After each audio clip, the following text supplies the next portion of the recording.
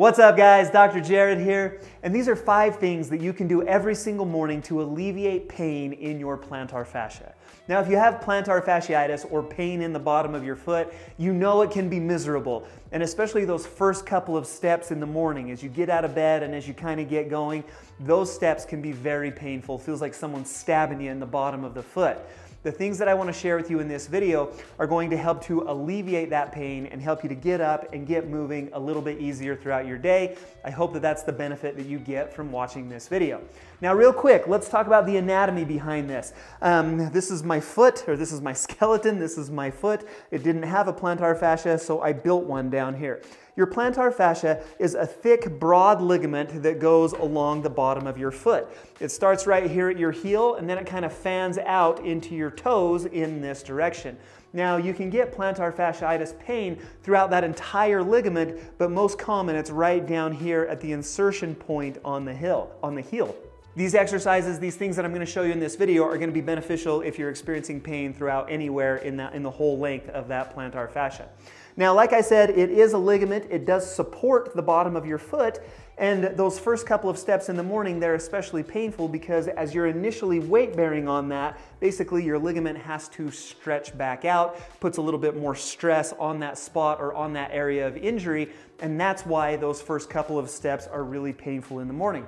So if we can prepare that plantar fascia, if we can loosen it up, if we can stretch it out, if we can mobilize it a little bit, all of a sudden those first couple of steps in the morning are going to be a lot better, and hopefully the rest of your day is a lot better as well. That's the benefit that I hope that you get out of this video. Of course, if you do like these things, hit the thumbs up button, leave me a comment down below. I always love to hear from you guys.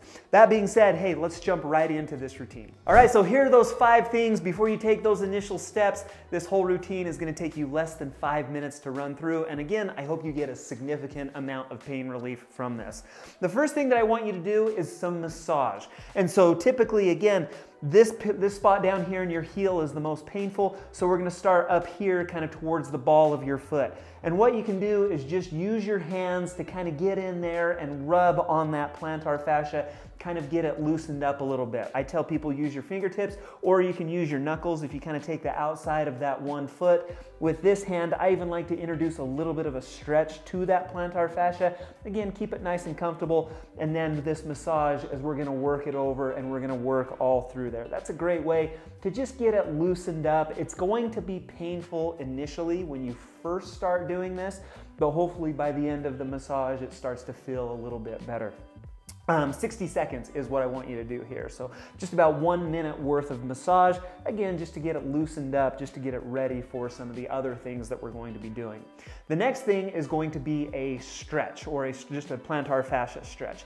Basically, all we want to do is grab the toes and pull them back towards your knee, okay? Again, I showed you what that plantar fascia looks like.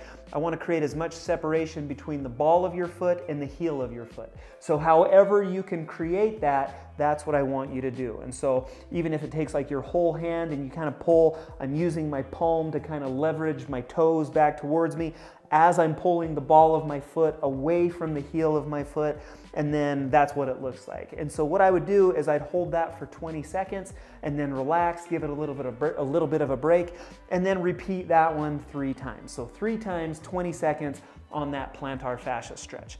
The third thing that I want you to do is that plantar fascia, some of those fibers are actually continuous with your Achilles tendon. If you have tight Achilles or if you have tight calves, plantar fasciitis is actually a common symptom of that as well. So we stretch both of those out when we treat this problem.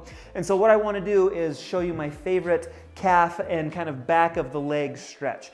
Now for this one, you will need like a towel or a belt. What I typically recommend to patients is just leave that right there on the nightstand so that you can grab it first thing in the morning.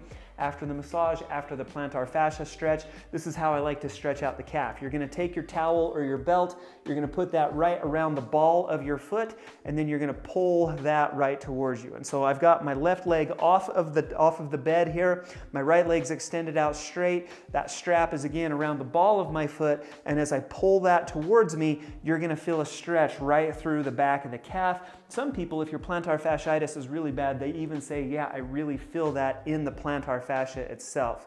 And then the last thing that I always like to tell people is sit up nice and tall when you do this, and you're gonna get even more of a stretch right here, kind of behind your knee and up into your hamstrings.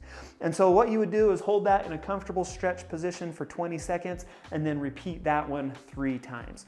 So we've loosened it up, we've stretched it out. The next thing that I like to do is to do some active range of motion, or just some range of motion exercises in your ankle and in your foot.